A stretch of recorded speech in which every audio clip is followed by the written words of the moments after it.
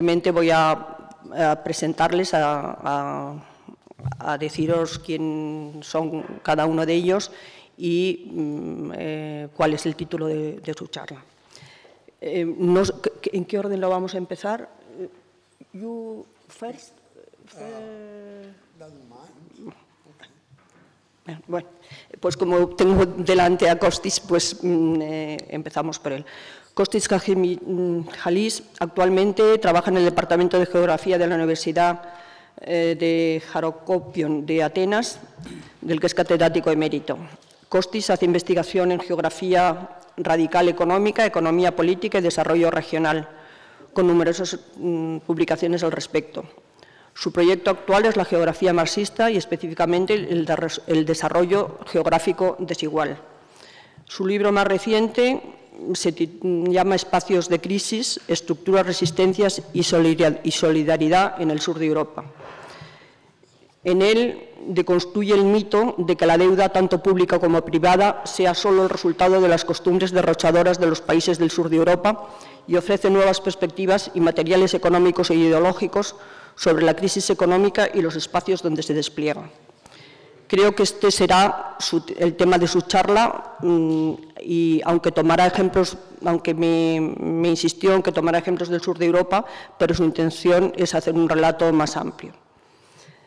Yo creo que paso, por tanto, la palabra directamente a Kostis y luego ya presentamos a Andy Merrifield. Thank you, Teresa. Can you hear me?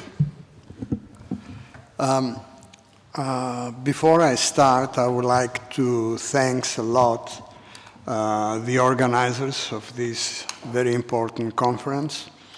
And I don't see only colleagues in the room, but also comrades. And I think it's quite unique, and I feel very good about it. So my talk is about the spatiality of uneven development. As you may know, uneven development is a Marxist concept. But Marx did not say a great amount about it, although he did, of course, wrote a lot about unevenness and inequality in terms of the accumulation process and the competition among capitalists. He argued in Capital Volume 1, and I quote, that capital grows in one place to huge mass in a single hand, because it has in another place been lost by many. More broadly, this implies that peripherality and underdevelopment is not simply the result of places being left out, but it is actively produced so that some regions gain at the cost of others being losers. Marx grasped only some of the importance of uneven development.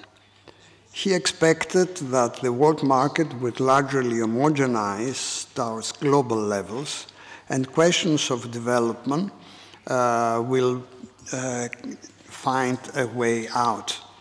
A position furthered by Rosa Luxemburg, who expected that when the capitalist system had expanded into any geographical corner of the earth, its expansion will necessarily end and socialism would follow. It was Lenin, however, who most explicitly recognized the advent of uneven development proper when he argued that henceforth economic expansion will not take place in concert with territorial expansion, that is, colonialism, but as an internal redifferentiation of an already conquered world. Leon Trotsky proposed in 1920 a law of uneven and combined development, which explored the political possibilities and constraints of constructing socialism directly out of feudal society. Trotsky's contribution helped to show that different countries may advance to a large extent independently from each other, but at the same time did not exist in complete isolation. They are interdependent, that is the combined term, through processes of cultural diffusion, trade, political and religious relations, and various spillover effects from one country to another. All the above treatments of uneven development were offsprings of 19th and early 20th century philosophical tradition that characterized by the subordination of space to historicism, a major constraint responsible for the subordination of space in social theory in general. Although great difference marked the writings of 19th century Marxist thinkers, their views collectively supplied a very rich foundation of Marxist theory of geographically as well as historically uneven development. However, the basic motor behind uneven development was for them coincidentally historical, the making of history through process of capital accumulation and the unfettering struggles of social classes. The spatiality and the geography of those processes were an external environment and was little more than an unnecessary complication, as Marx himself wrote. Only in the early theories of imperialism it will be resurrected later to assist in the reassession of space in Marxist thinking, but this was more an act of desperation rather than inspiration, tapping into the few areas of modern Marxism where Marx thinks that space and geography seem to matter. And as Foucault said, for this period, space, and I quote, space was treated as the dead, the fixed, the undialectical, the immobile. Time, on the contrary, was richness, fecundity, life, dialectic. Theories of imperialism and Trotsky's combined development, uneven and combined development, inspired in the late 60s and 70s, as all of you know, dependency and development of underdevelopment theories. In these explanations, uneven development is effectively identified as the key outcome of the capitalist process itself, as the outcome of the accumulation process, capital mobility and fixity, the circulation of value.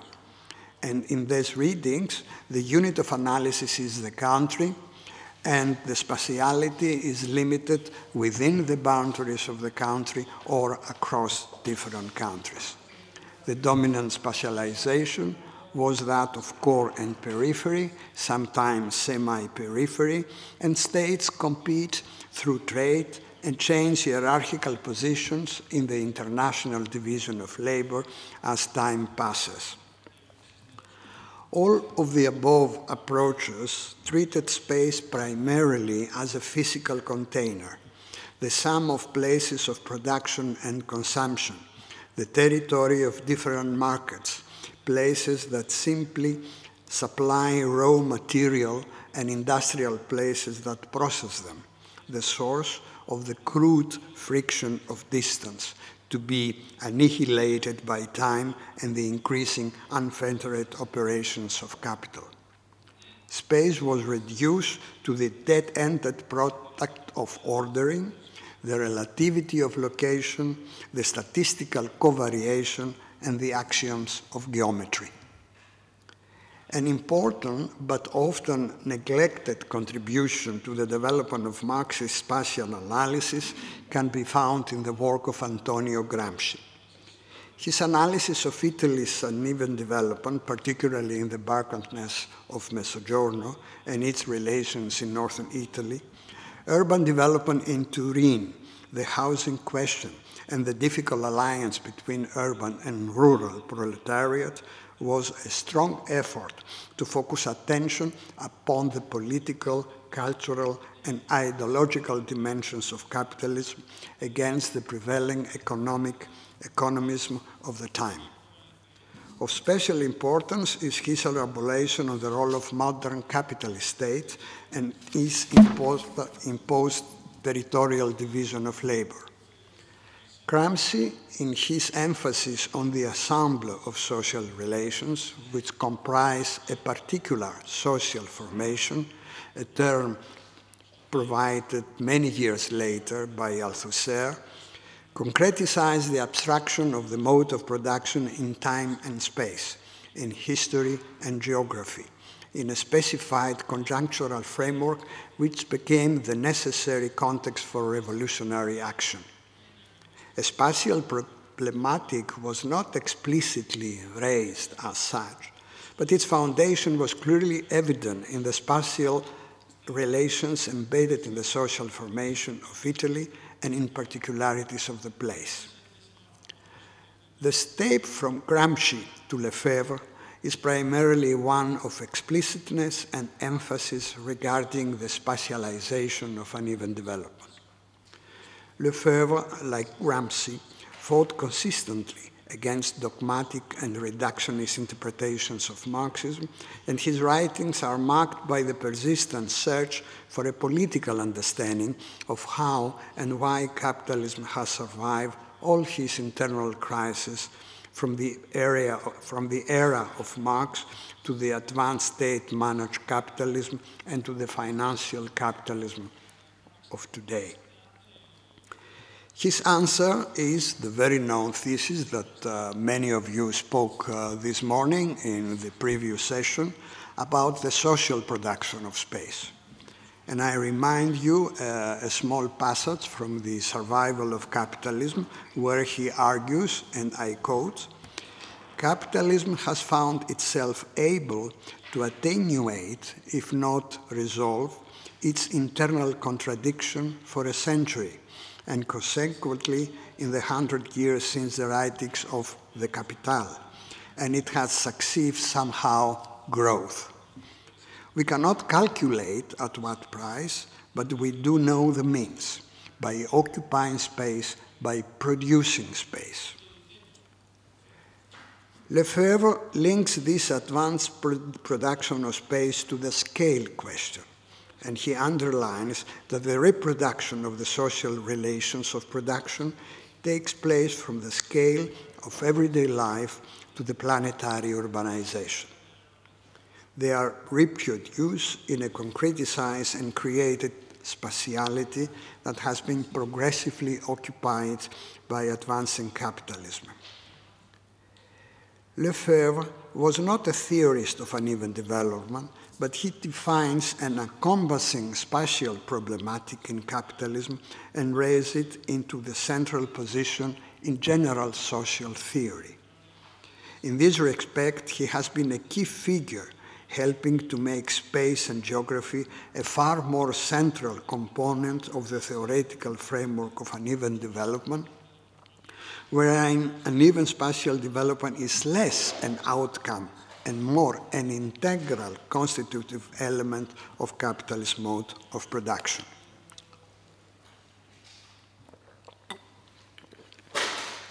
Human geographers, such as David Harvey, Neil Smith, Ed Soja, Milton Sanders, and many others, took further the concept of space as a social construct, starting to develop on a theory of uneven geographical development, which, according to Harvey, is still incomplete.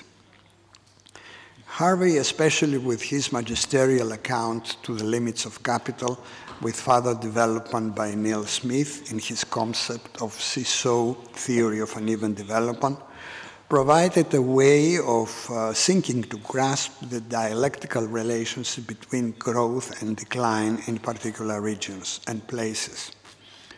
Before them, the French economists Christian Pallois and Alain Lippietz and the Belgian economist Ernest Mandel added an important spatial element in the theorization of uneven development: the contradiction of equalization and differentiation of the conditions of production and reproduction.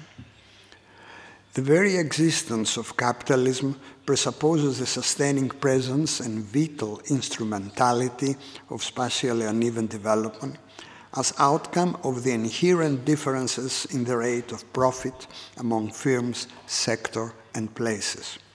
So there is a clear tendency for continuous reproduction of unevenness across firms, sectors, and regions. And as Mardell argued, and I quote, "If the rate of profit were always the same in all firms, sectors, and regions, in all countries of the world, then there will be no more accumulation of capital other than made necessary by demographic movement." And this is inconsistent with capital's nature, and as Harvey said, that capital surely will stagnate. At the same time, however, there is a persistent tendency towards increasing equalization of the rate of profit and the reduction of difference across sectors and regions. This derives from competition among firms, the spatial diffusion of technology and innovation that tend to equalize the rate of profit due to the ability of capitalists to adapt always to new conditions.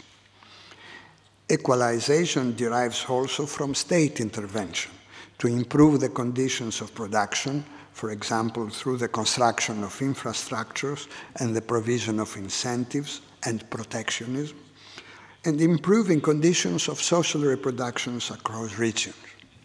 Inequalization, however, proved to be temporary, either because capitalist success in particular places cannot sustain forever, or because the support provided by the state eventually became devaluated.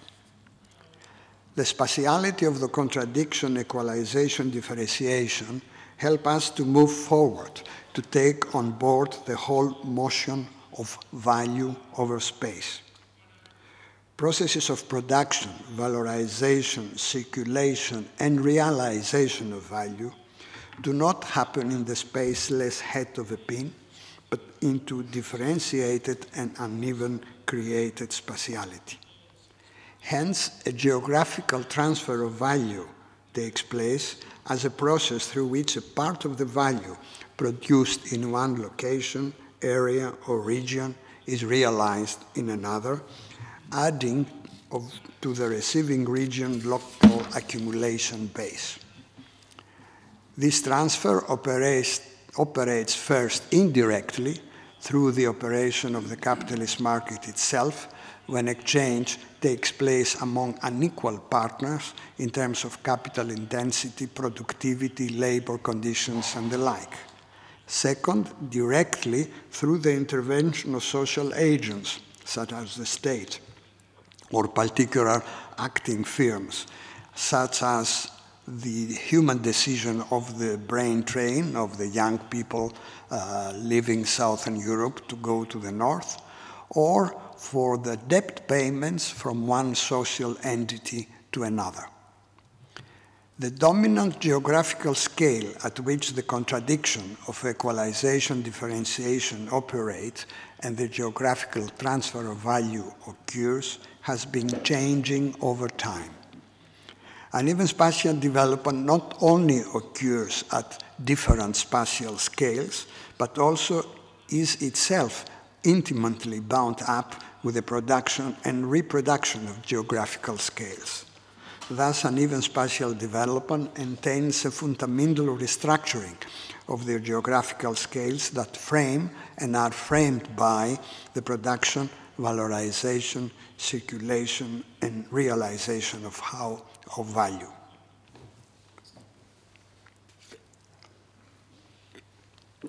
How then we can operationalize this general framework to understand the current crisis in Southern Europe and the persistent uneven development across Europe and the European Union? And how can we convince other comrades to appreciate space in their analysis and actions beyond its crude use as physical container? Together with others in Southern Europe, I use a version of Marxism that goes beyond the iron laws of capital accumulation to consider the role of the state and institutions at different scales, including meta-governance such as the European Union, and interventions by a multiplicity of social agents, including political parties, social movements, personalities, all the above overarched by the analytical lenses of ideology, culture, class, and gender. In other words, what is central in investigating the motion of value, in particular social and spatial formations, and not in abstracto. Our southern peripheral positionality vis-à-vis the birthplaces of capitalism was in a contradictory way both a constraint and a window of opportunity. This is because catching up was not applied only in development theory, but also in the significance of language and the production of knowledge. Soon we realized that the political economy tools coming from other language discourses and other capitalist histories could not grasp the complexities of our societies. We were lucky enough to rely on the Gramscian and the Lefebvrean tradition, and I will add Fernand Braudel and the Annales schools, as well as Nikos Pouladjas, Salvador Giner, Massimo Pazzi, Arnaldo Bagnasco, Maria Todorova, Konstantinos Tsoukalas, and many others, who helped to develop a particular Southern critique. In this tradition, our Marxism, consequently our theory of uneven spatial development, besides studying classical processes of capital accumulation, value motion, and the labor-capital conflict, gives homologous attention to what we call the residuals of grand narrative.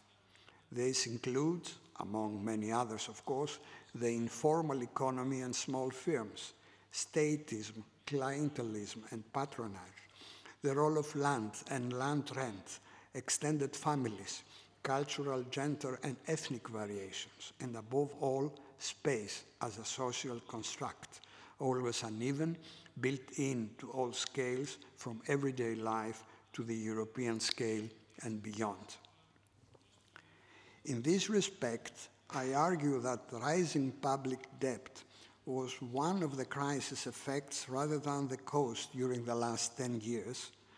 In contrast, for me, the causes of the crisis lie in the combination of the longue durée of uneven spatial development in Europe, the uneven and undemocratic structure of the Eurozone, and the introduction of the Euro, which was the fragile and explosive background upon which the global financial crisis was grounded and hit its first weak link, Greece.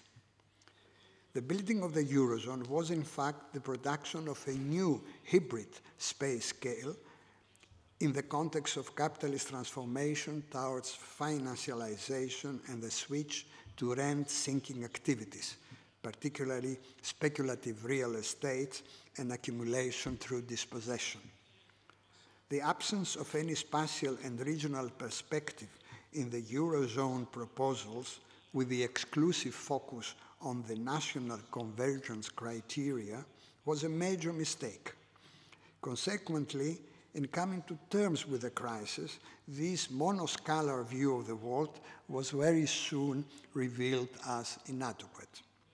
In understanding why the crisis came about, so in principle how it needs to be tackled, I argued that this sole preoccupation with the national scale needs to be challenged, and attention given to spatially uneven development, uneven trade flows, and trade imbalances that accumulate surpluses in the north-central regions and deficits in the southern ones that later evolve to public debt. Furthermore, the undemocratic and authoritarian character of multi-scale governance in the Eurozone exacerbated the effects of the crisis and precluded any effective measures to deal with the reluctant problems. In brief, the causes of the crisis are located in the political economy of spatial development, processes that are inherent into capitalist development and that has been in place for decades, but that were given a savage added twist by the introduction of the euro and new forms of regulations in the Eurozone, and further intensified by the austerity policies imposed across Europe and directly by the Troika as in Greece and Portugal. I'm sure that many comrades do not agree with this reading of the crisis. They don't see space as a social construct, and they don't believe that all kinds of social relations and relations of production are both space-forming and space-contingent. Moreover, they don't realize how space can be made to hide consequence from us, how relations of power, exploitation, and discipline are inscribed into the apparently innocent spatiality of social life, and how human geographies became filled with politics and ideology. In this respect, in addition to our struggle for changing current conditions of authoritarianism, austerity, and exploitation at home and in the European Union, we need a parallel effort to reassert spatiality into the minds of the Marxist left, which is really highly needed. Thanks for your attention.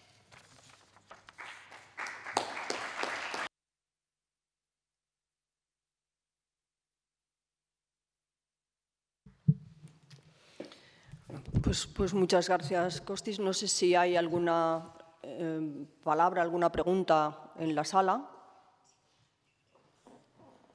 ¿O las dejamos para después las dos? Vale.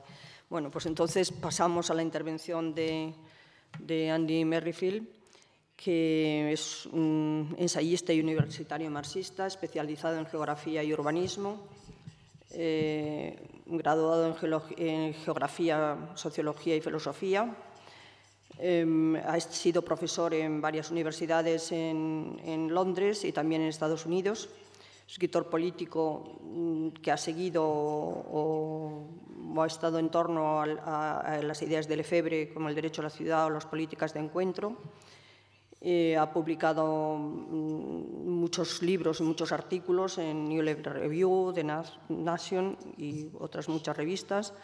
En 2008 publicó con gran éxito el libro The Wisdom of Donkeys, y su último libro es De qué hablamos cuando hablamos de ciudades y amor, del 2018.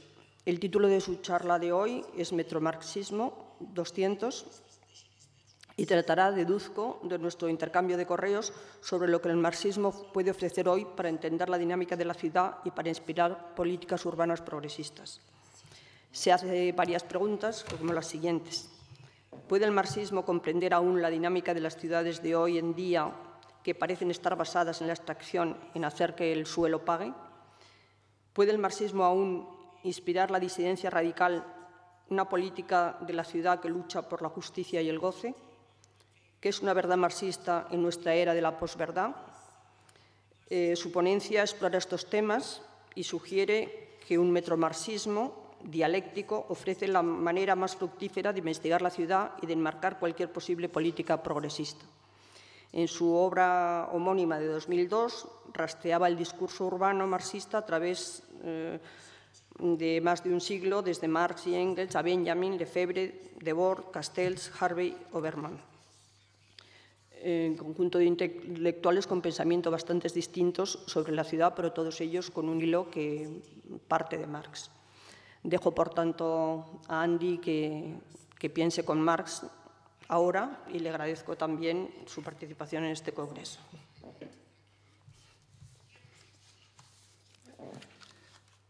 Thank you, Teresa, for that very nice introduction. Of course, probably won't answer any of those questions that I set in my talk, but I'll try to say a few things about Marxism in the city. Am I talking too loud? I've got a lot of echo here.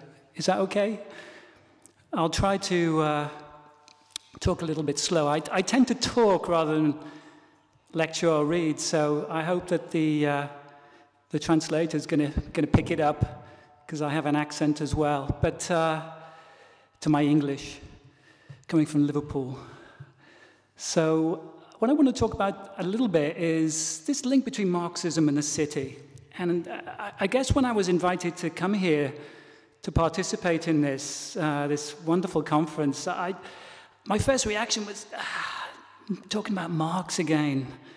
You know, haven't we said it all? Hasn't it all been said before? You know, what possibly could I say that it hasn't been, you know, David Harvey or various Henri Lefebvre or various other people haven't said.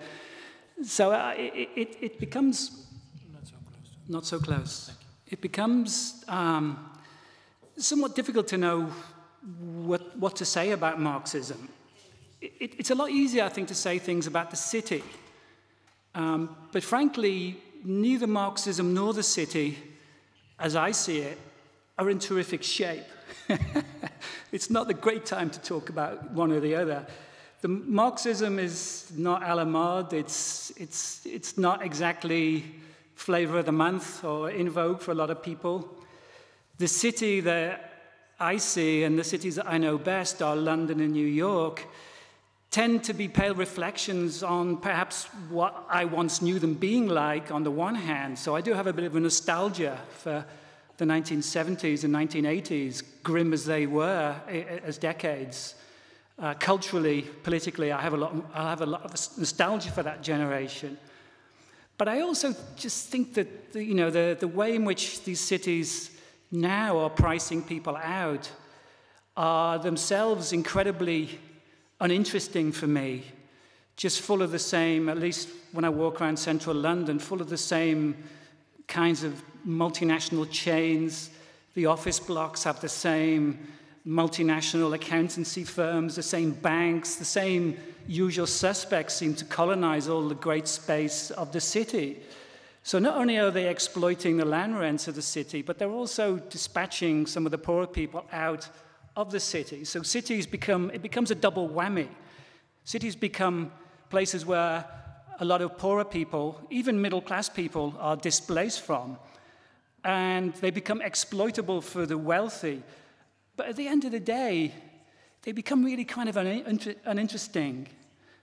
For me, anyway, as somebody who was brought up reading André Breton and the Surrealists about novelty and adventure and cities being places of unexpected encounter, and being brought up with Guy Debord and his derives and aimless wandering through cities to discover all these little niches and dark and particularly underground little neighborhoods that made the cities really interesting and really vital, and also affordable too. They were cheap. You could afford to live there. You could afford to live there in grungy affordability. But now I see that no longer possible. So the obvious thing that enters my mind is, well, what can Marxism offer about that? On the one hand, what can it offer to critique the situation? And I think it needs to develop a different kind of Marxism in a sense, because what we're seeing now with a lot of displaced people the world over, and they include obviously people who are displaced through various climate changes, economic crises, refugees displaced from wild regimes as well as wildfires, that we're seeing a lot of people who now are somehow residual to this urban process, who have to try and make ends meet. And many of them don't have places to go to work. So they're no longer the working class in the sense that Marx thought about them being people who are displaced from work. Of course, people are being displaced from work. People are being displaced from work all the time. The factory work is still ongoing. The global working class often isn't in places that Engels spoke about in the developing countries. It's often elsewhere. It's in China. The participants are women. So we have a recomposition of the working class, and a class that no longer has work, but is clearly part of the working class too. It's not only displaced from work, but it's displaced from dwelling space, from the right to the city, for the right to affordable housing, for the right to afford to live in the city, let alone to work in the city. And if there is work, often it's doing very menial work and doing many, many different kinds of jobs, menial work, and having to travel vast distances to do that work at one's own expense. So the stake for me then is to think about, what can Marxism do to address this issue of the city?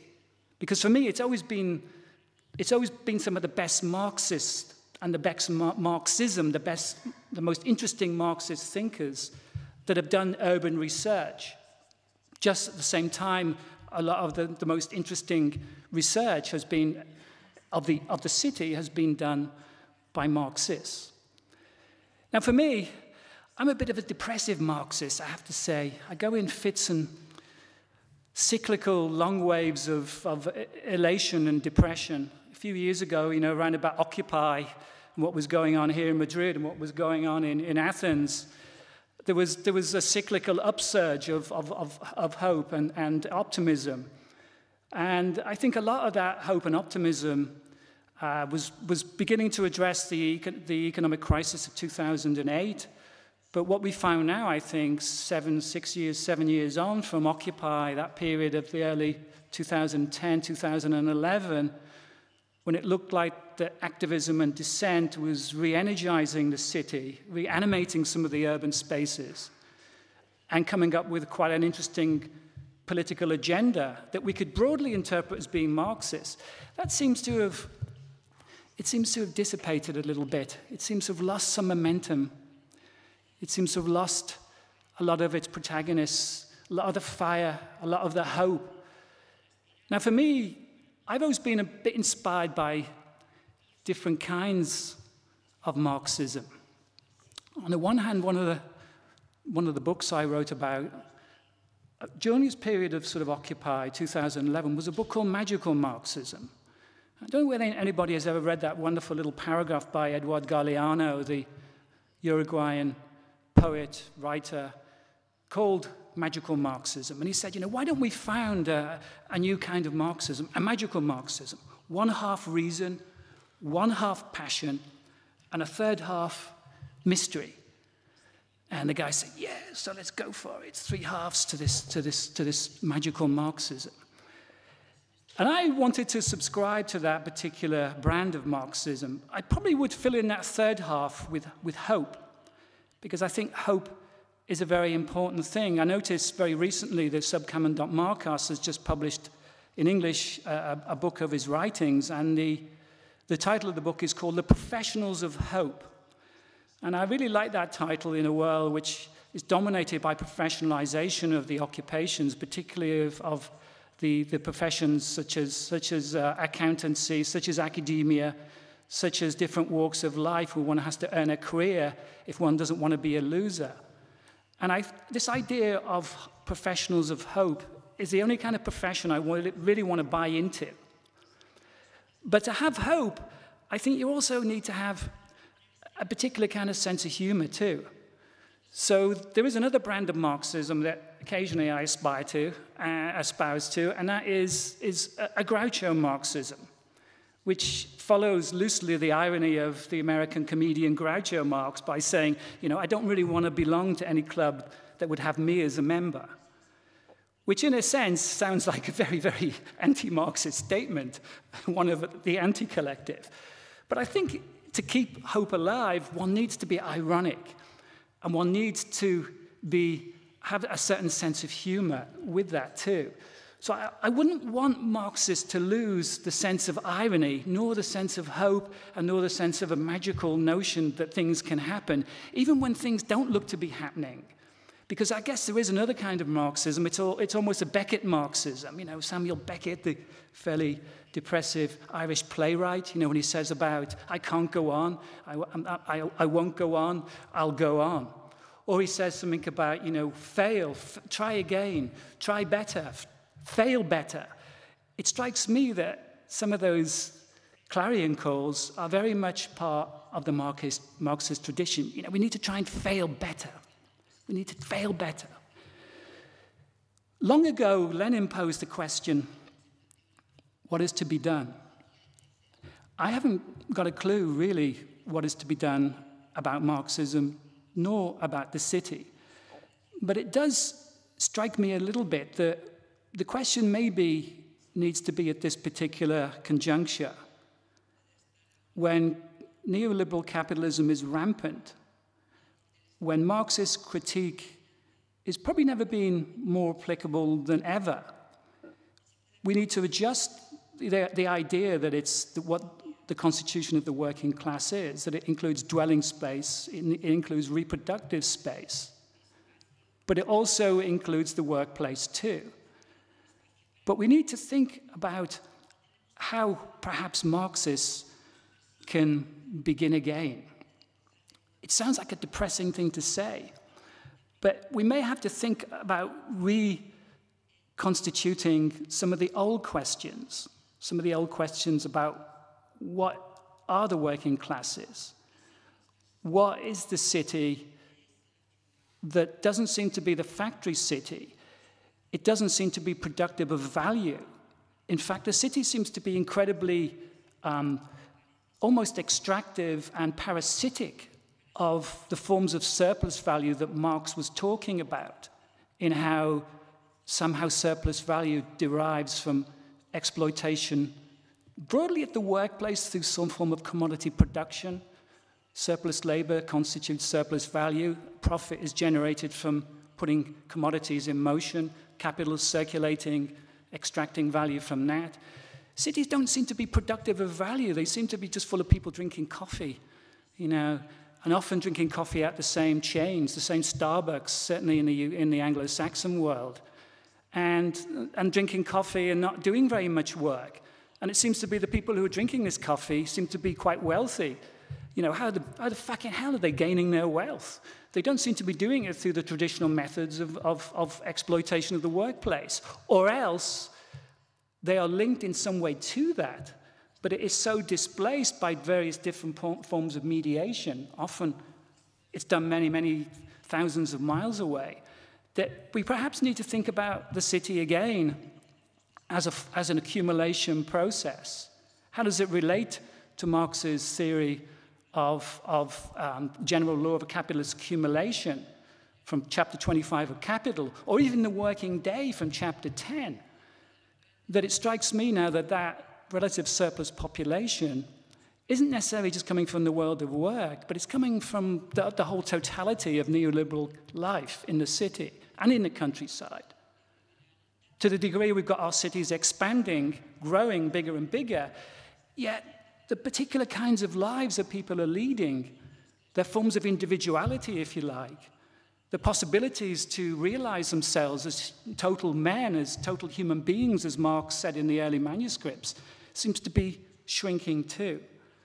So the questions there then are, what do we do with this constituency now that we can call a residual element to neoliberal capitalism that seems to be living neither in the traditional city nor in the traditional countryside, seems to be doing work which is no longer traditionally staked out by Marxist thinkers, or rarely is it done. How can we think about, on the one hand, organizing this group of residual people?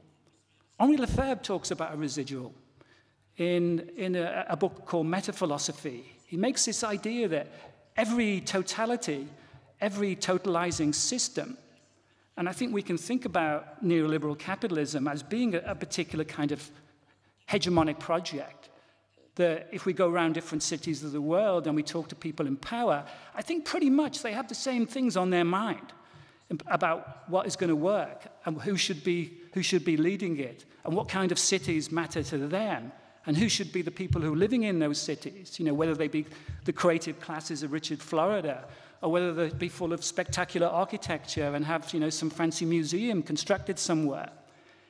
There's an orthodoxy that we can say is a particular totalizing process. But Henri Lefebvre always said that with any totalizing process, there's always some leakage. There's always some slippage. There's always slippage about people who don't fit in, aren't allowed to fit in, don't want to fit in, never want to fit in, never want to be a part of that club that will have them as a member. And this is the constituency that Henri Lefebvre talks about as being the residue. And he uses the word secreted. They are secreted from the totality.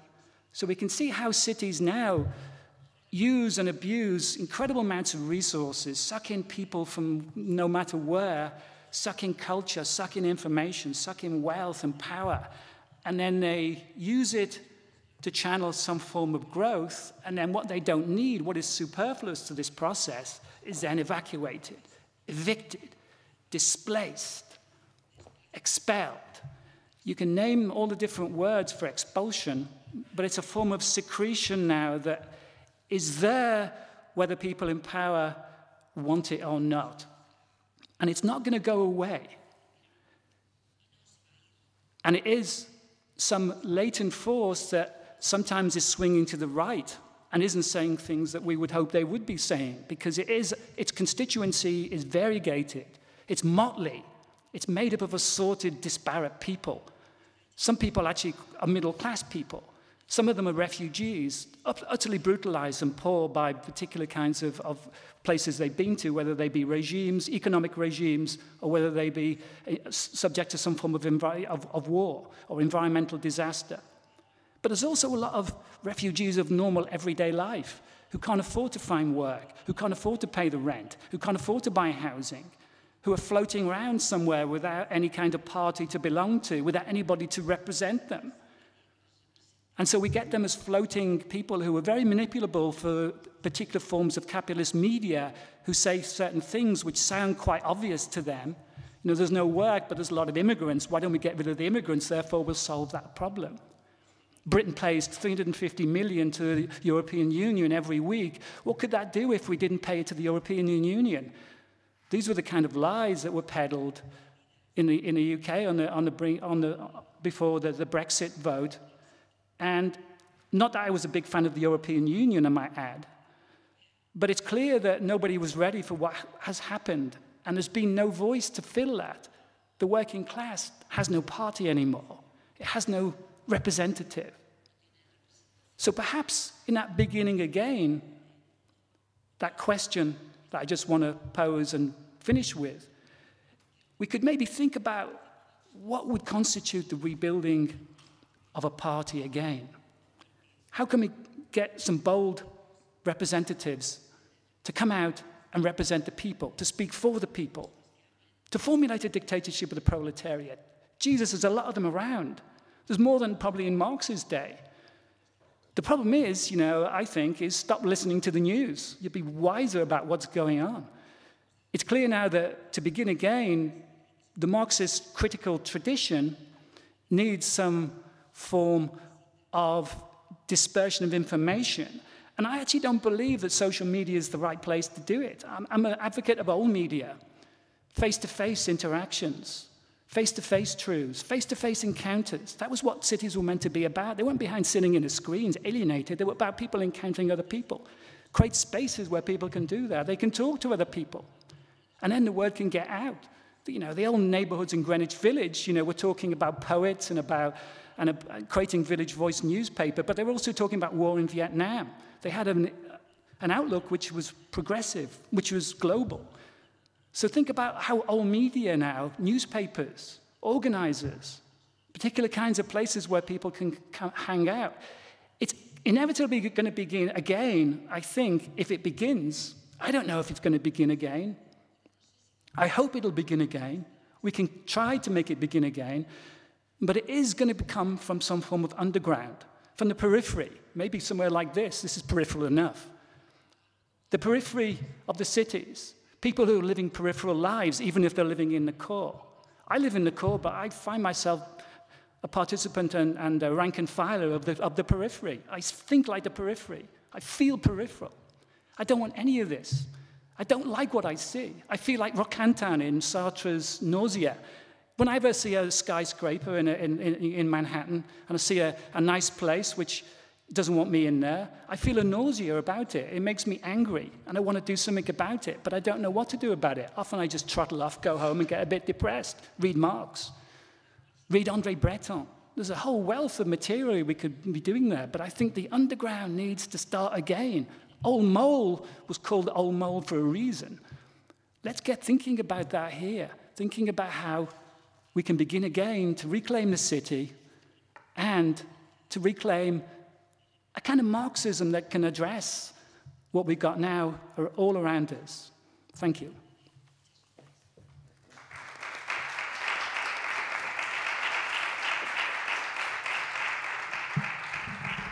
Pues muchas gracias también por tu intervención.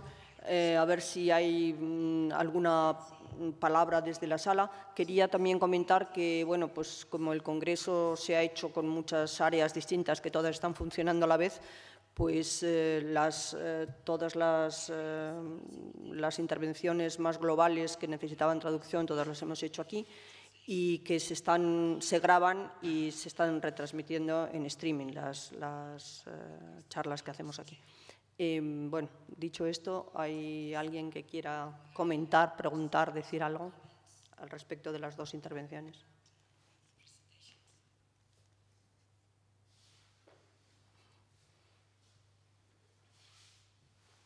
¿No? Sí, sí. Hay traducción, o sea que casi mejor. Bueno, a lo que quieras, pero nos lo van a traducir. Sí, sí, pero... sí. Sí, sí. Sí, sí. Sí, sí.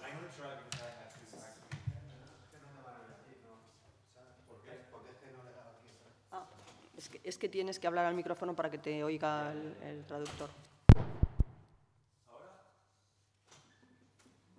No sé.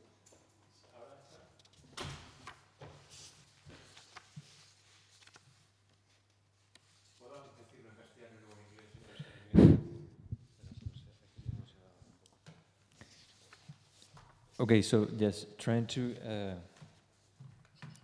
trying to put in order my thoughts. Trying to bring together, because first of all, let me say that I enjoyed your talks a lot, even if they were so different from each other. But both Costis's attempt to reconstruct like the history of the concept and how different strands of Marxism have added to it, and then Andy talking much more about the present and the present dilemmas of both Marxism and the left. And I was wondering, a way to join the two talks together and ask you the same question at the same time. Costis was talking about the difficulty of assessing space in social sciences generally, both in Marxism and in general. And I was thinking that perhaps from the epistemological point of view, in the social sciences, political sciences, space has not been like a main feature for a long time. So most of the trends you were talking about were sort of peripheral or marginal. But even if the social sciences were not able to properly address this problem, capital knows how to use, has shown how to use capital through history. I mean, even if it was difficult for us to understand both in our field or in our part of the trenches and for the enemies, and I mean, we're here close to the School of Economy, where, as you know, space is not usually taken into account. You were talking about the current or recent crisis in the UA, and you were saying that space was not taken into account, and that was a difficulty to solve the crisis. But at the same time, from another point of view, space was, in a way, the strategy they were using to enter the crisis and take advantage of the crisis. So, social scientists, geographers, urban scholars have been dealing with this issue for a long time with many difficulties. At the same time, capital policymakers have been using space very cleverly through history, and especially since the 1980s, to take advantage of these patterns of uneven development. Then moving to what Andy was saying, you were talking about the residues, these surplus populations, the moles, that could be the opportunity to turn things upside down and start doing some real things. At the same time, again, I would say that it is precisely the problem that we sometimes have in describing, for instance, what is the spatiality in the production of this sort of surplus population. We know the processes, I mean, we can understand the processes, especially people working in the Marxist tradition can explain how land rent works. We can explain how uneven development works. It's much more difficult to explain how capital has disorganized these populations in time, which is a key aspect to be able to do something or to reorganize in the terms that you were referring to. So my point is, yes, we have a tradition of trying to deal with this aspect. At the same time, at this point, I think that the main features, or those features that are precisely helpful to build a kind of resistance, we're missing them. We're not able to describe them. And in a way, this is the main weakness we have right now. Meanwhile, others in the opposite political field, conservatives, the far right, are taking advantage of space right now to build political discourse, especially in Europe. I mean, while we are unable to understand how this disorganization of the working class, citizens, whatever you may call it, well, we are having these difficulties, the right has been able to take advantage of the situation and build another discourse where, for instance, nation is again very meaningful. And they are using it as a platform to grow in many countries, in Europe and elsewhere.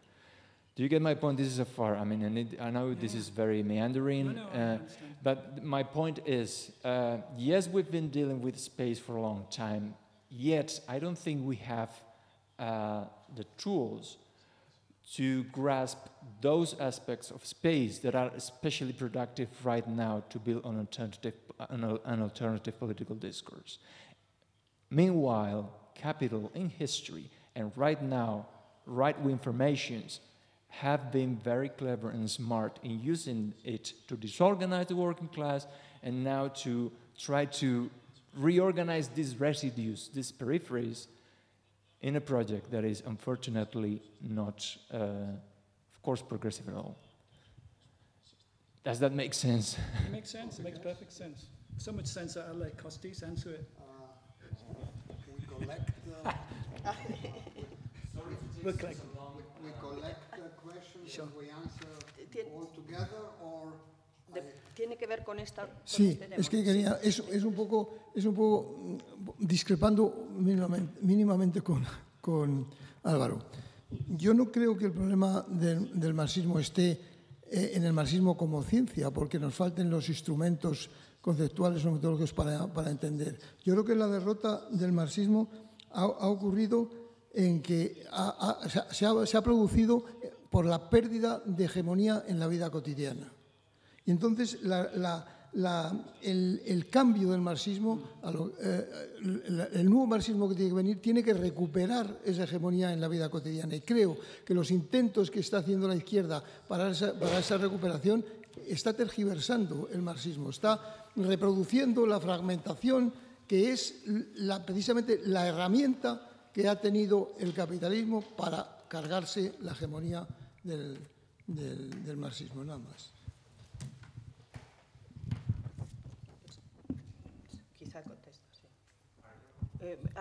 ¿Puedo añadir? En relación a este mismo tema, ¿hay algo?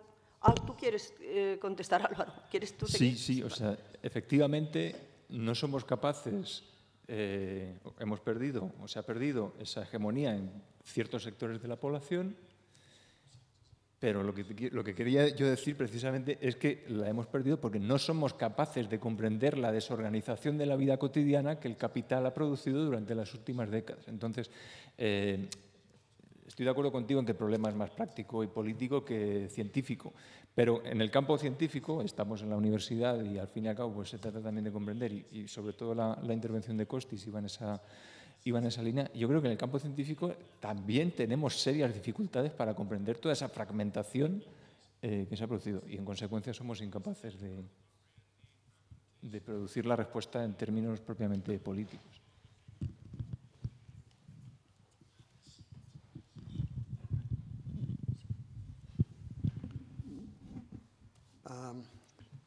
I think I agree with both comments from a different angle, however. Yes, Alvaro, you are absolutely correct that dominant classes, and including far-wing right, is using space for their own benefits and to increase its own interest.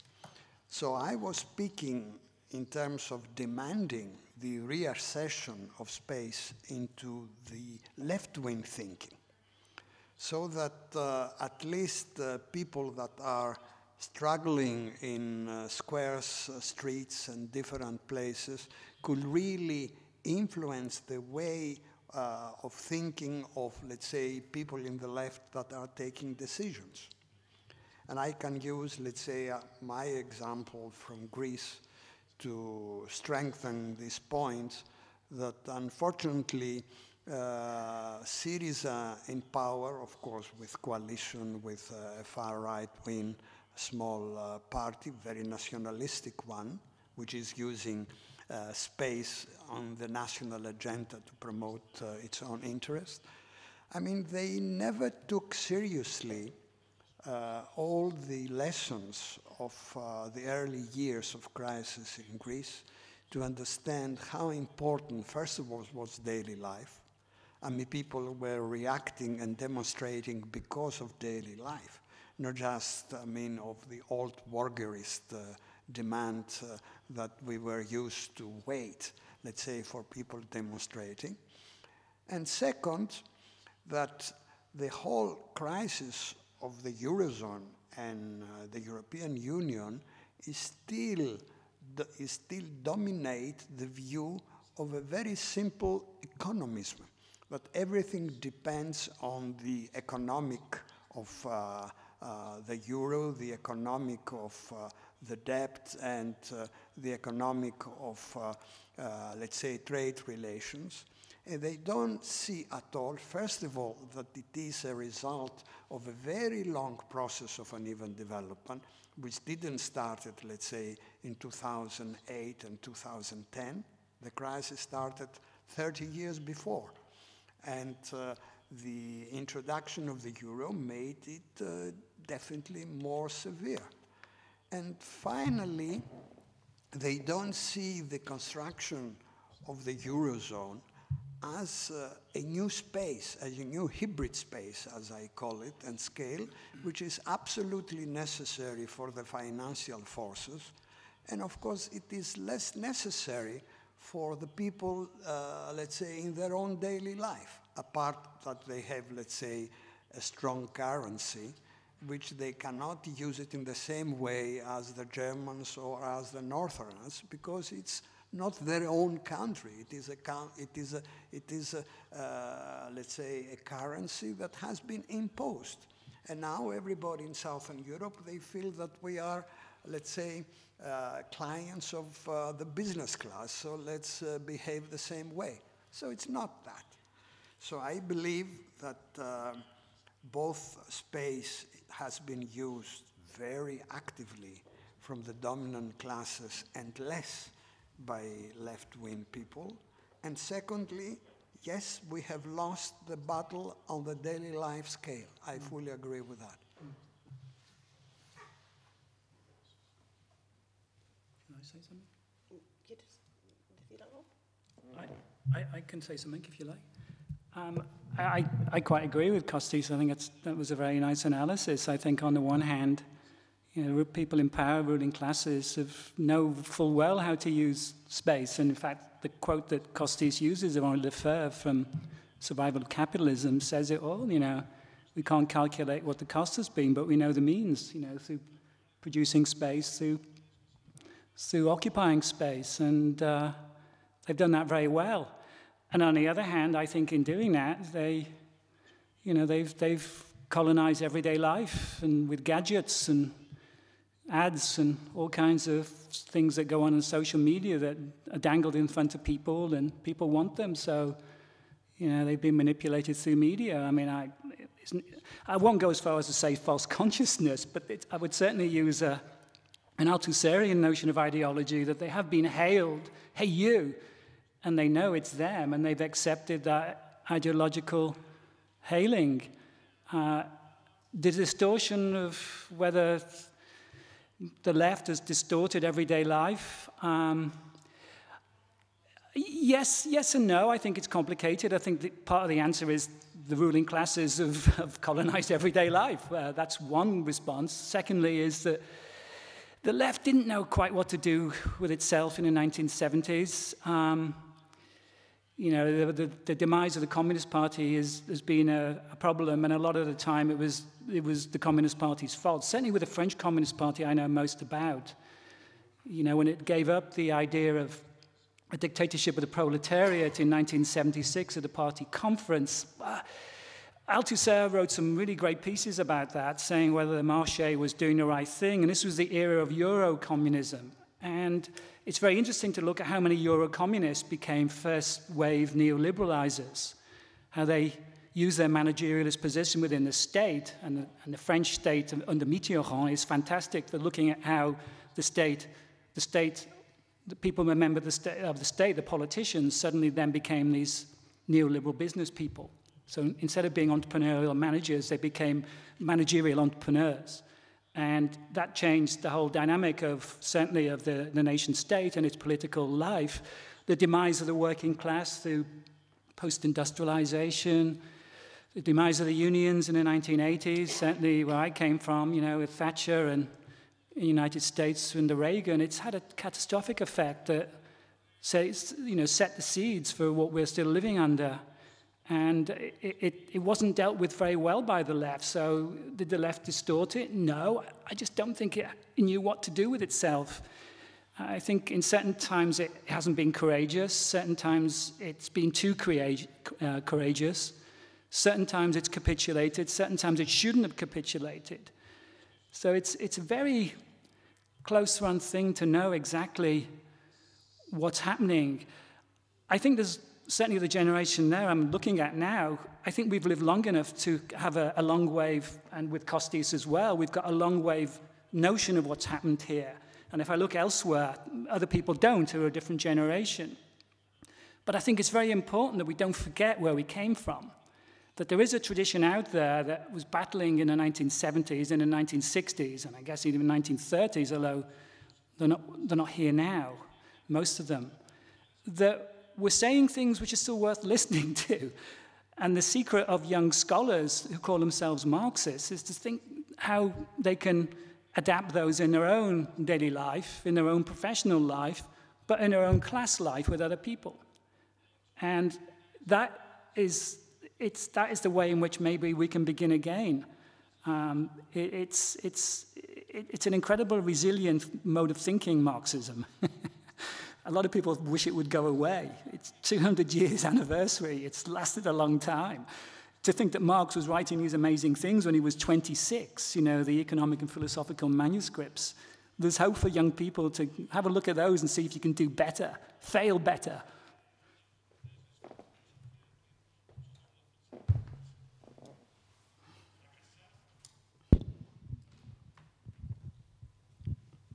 Yo quería indagar un poco en este aspecto de hacer que aflore lo underground, que has planteado como una vía posible de renovación. Y he tenido en mi clase invitado hace unos días un arquitecto que está trabajando en Santiago de Chile con un colectivo de prostitutas, de trabajadoras sexuales, como ya les gusta llamarse, y lo que describía era un proceso de apropiación de una manzana en el centro, en el casco histórico de Santiago de Chile, que convivía con otros procesos económicos, pero que de alguna forma era un residuo del sistema inmobiliario que estaba transformando otras partes de la ciudad. Y una de las necesidades que ellas planteaban, que surgían especialmente claras, eran lugares donde podían intercambiar. Es decir, en el fondo, lo que necesitaban era socializar en el espacio público, apropiarse de otros espacios que fueran colectivos, ya no fueran individuales, porque eran los sitios donde ellas ejercían su profesión, los sitios a los que habían logrado acceder y, por lo tanto, se habían apropiado de ellos. Y, curiosamente, uno de los vectores de apropiación del espacio público era una visión ambientalista.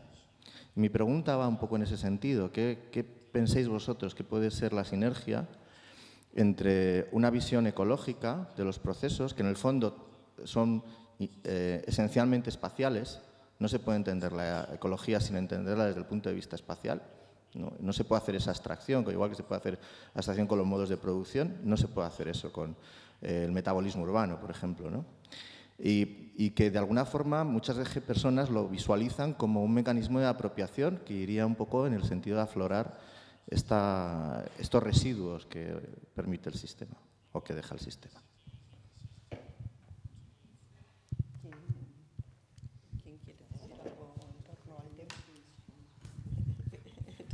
That's a very good question. The story from Chile is very interesting. That is an underground, it's clear. You know, the underground needs its space. It needs its way in which it can maybe push upwards to the overground. I don't know whether that metaphor is going to go. But certainly the ecological problem does produce strange possibilities for cities. Now, it's hard to imagine that the United States is something to which you can look upon and being optimistic, given what's going on there now. But one of the fascinating things that's going on is when Donald Trump refused to sign the Paris Accord, climate change accord, global warming, a lot of the American cities decided that they would adhere to it, they would support it. So I think now that and they've gone against the federal government in the name of a city, and the particular ways in which American politics operates, cities have a lot more autonomy. They certainly have a lot more autonomy than they do in the UK, when cities really have no autonomy to make their own decisions, to generate their own budget. It's a very centralized system, like it is in France, governed by Whitehall. But I think now the whole climate change debate is throwing up some interesting possibilities for cities in terms of their mode of governance. Now, imagine if people just thought of being citizens of the polis, like they did way before Costis was around in his part of the world. And just imagine that there were no nation states, that if you just belonged to the city and you saw your political viewpoint as being a citoyen, citoyenne even, that you would be a citadin, a citadine. You would be a member of the city. You would belong to the city. The city was your political focus, political governance. The people who rule the cities were your people who were supposed to be representing you, and you keep them on their toes. That you get some more of an imaginative way in which the whole political jurisdictional configuration, spatiality, could be changed to prioritize cities within that. And it's clear to me, I think it's clear to me, that a lot of the constituent ingredients of the public spaces of the city then would have to be much more eco-sensitive. I'm not just talking about in terms of seawater levels. That will have to happen too, because a meter rise of seawater is going to plunge millions of people underwater, including thousands of cities who are precariously placed. And the most precarious citizens are going to be exposed more to that phenomenon, to the degree we're now already seeing the rich building upwards because they know sea level climate changes is going to engulf a lot of people, so their resilience is to build up, is to barricade themselves from it, to protect themselves from it above ground. But the underground can use the eco ticket as part of its ammunition, because it's clear that we can't have a resilient city if it's excluding the bulk of the population. There has to be some inclusive form of citizenship that can really develop a resilient city. How can a city be resilient when a lot of people are excluded from the democracy of it, when there is no democracy about the decisions? So I do think that the climate change debate, I probably haven't answered the question directly, does place many threats to us, of course, but it does open up a few, perhaps, possibilities about how the underground can wedge within that and produce a different thinking about how to rule a city.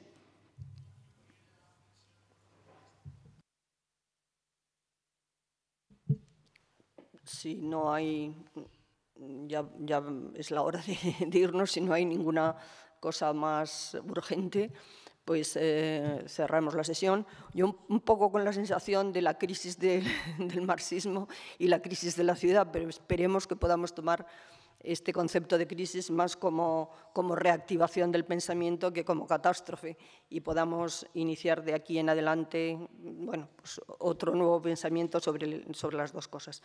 Esta tarde